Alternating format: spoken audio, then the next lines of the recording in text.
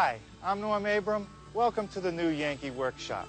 How about a blanket chest built from pine and lined with aromatic cedar?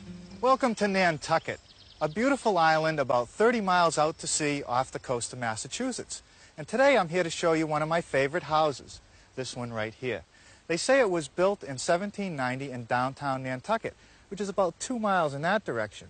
And then in 1846, they moved it to this location by bringing it over the ice of the frozen harbor. It's one of those houses that's filled with antiques, much like the ones that I'm trying to build at the new Yankee workshop. There's a few pieces I want to show you inside. Come on.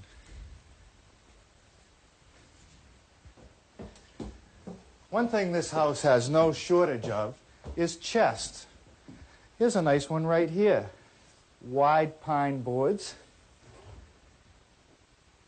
and beautifully dovetailed down along the corner, all hand done. And over here is even a better one. Talk about craftsmanship. Very fine dovetailing. Beautifully done. Well, to build our blanket chest today, I only need a few special materials. One of them is this hinge, which I picked up at the local hardware store. It's a piano hinge, 3 feet long, brass plated. Then the next thing that I need is some cedar, aromatic cedar. And I got this down at the lumberyard. Smells great. And they claim it'll keep the insects and bugs from eating all the clothes and blankets we're going to put in this chest. And then, of course, the more basic material is this 1 by 12 pine. I like to use the 12-inch width because it gives me the least amount of waste and the most flexibility to cut my pieces. Now, the first thing I'm going to do is cut the rough lengths. And I have a list of all the pieces that I need. And I'll cut each piece 1 or 2 inches longer than what I really need. The reason for that is I don't want to commit to final length now. I want to have some extra wood to square them up a little bit later on. So the first piece I'm going to cut is for our legs, and they should be about 22 inches long.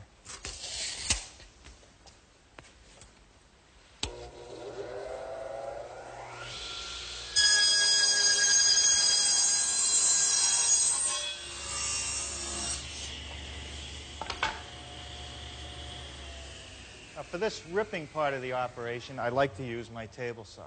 And more importantly, I make sure that I have a very sharp, fine-toothed carbide-tip blade so that I end up with the smoothest possible cuts that I can get. Now, with all my pieces of stock ripped to the correct width, I'm now ready to go to squaring up and cutting to the exact length.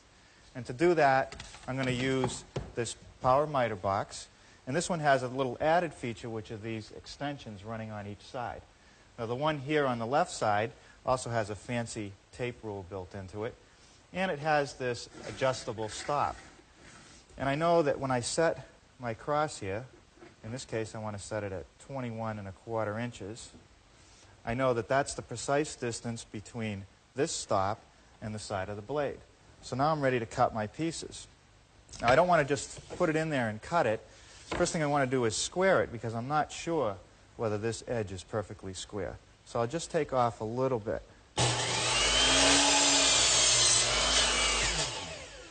And I slide it down against my stop and make the cut. Okay, that takes care of all the pieces that I have to cut to exact length. These are the corner stiles, the long rails, the short rails, and the cleats to support the bottom. Now I'm ready to glue up the top. Now notice for my top, I'm using 4 boards rather than 1 or 2 wide ones. And I do that so that I have more stability and a much stronger top. And when I do the glue up, I pay attention to the growth rings. Here, they're curving up. Here, they're down. Here, they're up. And here, they're down. And that will add to more stability and make the top less likely to warp. Also notice that very little glue has been squeezed out. Clamp with just enough pressure to hold the boards together. Believe me, I've learned the hard way. If you put too much pressure, it might fall apart. So now I think we'll set this aside, and then we're ready for some grooving and mortising.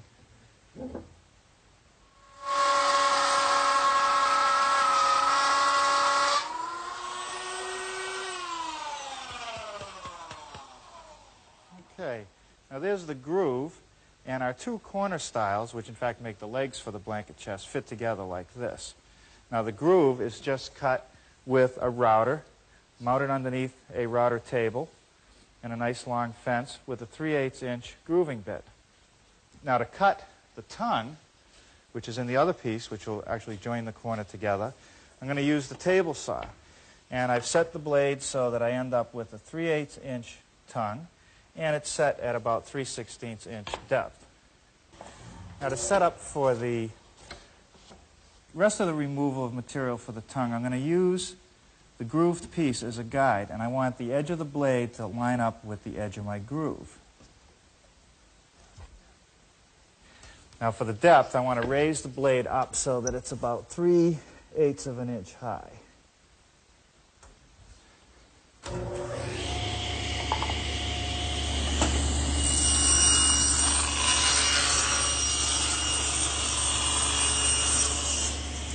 That fits pretty good. Now let's set the legs up as they will be when the chest is all put together.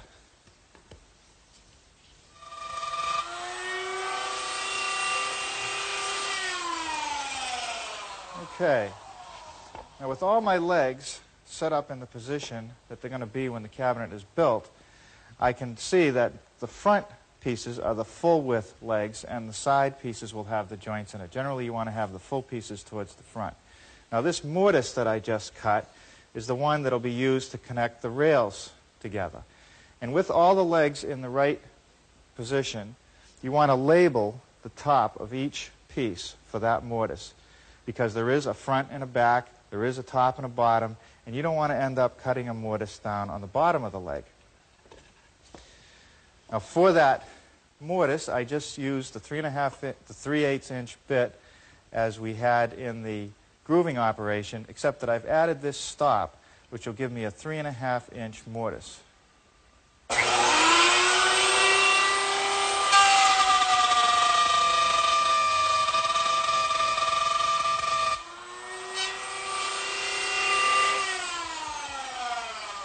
Okay, now I'm ready to do the other three legs.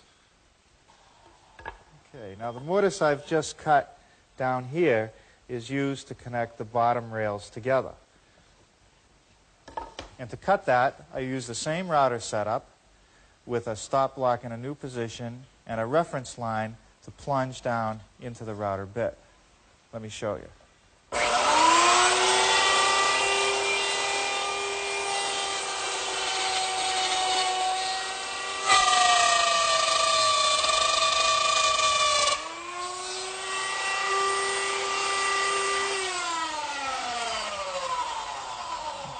Okay, so I end up with a 3-inch mortise that's 4 inches up from the bottom of the leg.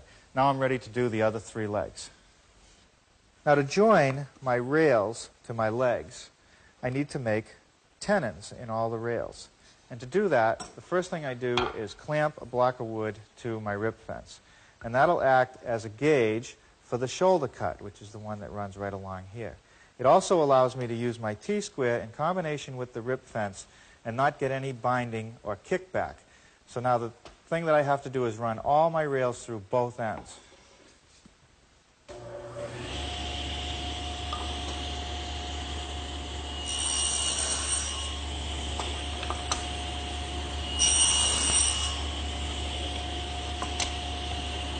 Okay, now the next thing I have to do is make my shoulder cuts on the edges. And I'll do that to both the top edge and the bottom edge of all the bottom rails, but just the bottom edge of the top rails.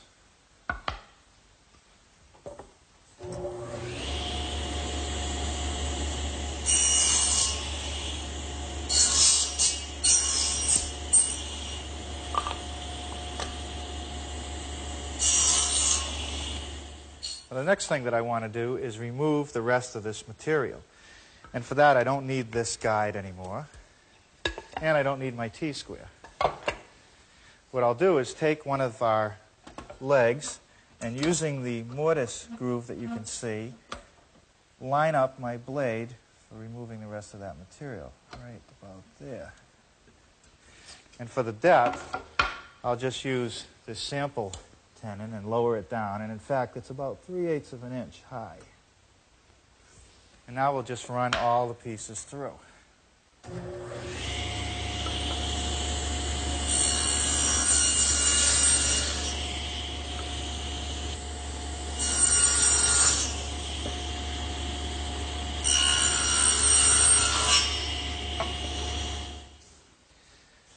Now I've removed my regular table saw blade and installed this adjustable dado head.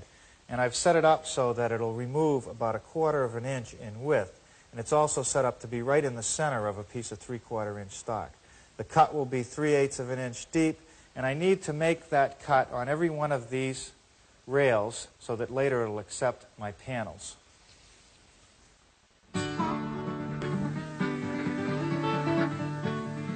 Okay, now the next thing that I have to do is take our legs and run a groove between the two mortises so that it'll accept our panels. But I don't want to run beyond this bottom mortise, so I've installed a piece of tape here which will tell me where to stop so that won't happen.